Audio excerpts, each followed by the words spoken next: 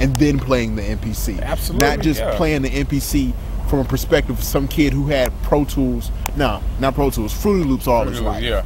You know what I'm saying? You have to transition yourself, but you must become a musician in order for it to sound like music, which is why a lot of the stuff you heard tonight sounds more thematic in places. You know what I'm saying?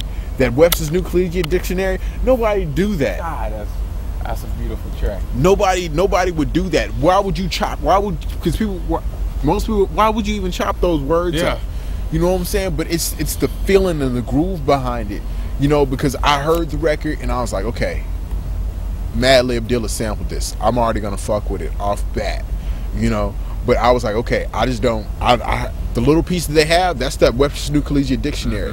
What they didn't add is all the funky shit that went around it, and it wasn't funky. Most of the shit out of sample is like some old folk shit, and we already know that because the shit that you did with that Fifth Dimension shit that nobody will ever know. Because I don't know how you get soul out of Fifth Dimension, but you know what I'm saying, you got it out of it. So, but nobody, you know what I'm saying, most of the shit I sample isn't like some funk rock, you know what I'm saying, soulful shit. Most of that shit is like some real earthy, grainy, psychedelic folk shit. Right. But you learn how to put hip-hop, elements of hip-hop into it, because hip-hop is, at its basis, drums.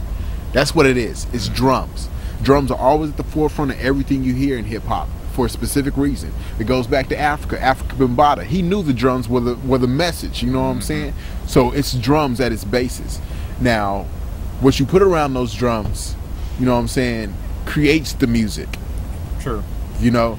And you have to learn your pockets, you gotta learn your spaces, you gotta learn all this stuff. See, I had to be a student about all that, man, because you know, a lot of, like I was saying, a lot of kids don't study what it means to sit in the pocket when you have a snare. What it means, you know what I'm saying, to be in a pocket with your snare and your hi-hat. You know what I'm saying? Right. You know, it sits, but it's a pocket, man. And it's, when I say pocket, it's not so much volume. Pocket is like, you got your kick here, you got your hi-hats here. The pocket is gonna be right there at that snare. When you know a snare is in the pocket and you hear it, it hits you right around this area, like your chest or right there in your solar plex. You know what I'm saying? But everything has a feeling. You know what I'm saying? The kick is gonna be mostly just about your whole upper body. Boom, boom. You know what I'm saying? That snare is gonna stick you right there in the middle. You know, so those hi-hats are gonna dance around that place.